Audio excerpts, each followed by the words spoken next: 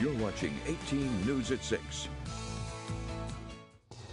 Southern Tier Congressman Tom Reed visiting the Schuyler office for the aging today to speak with caregivers in the area.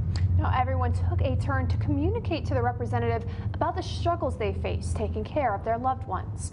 One issue that was a common problem within the group was financing. Whether it was out-of-pocket costs or limitations from their insurance, the caretakers are struggling to financially support their family members to the fullest extent to make them comfortable.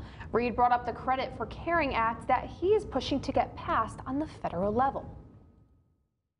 Show the caregivers that we know that you are incurring expenses out of your own pocket to take care of your mom, your loved one. And we want to make sure the tax code is there as a tool to say, you know, $3,000 worth of those expenses, we're going to make sure we get that back to you through the tax code.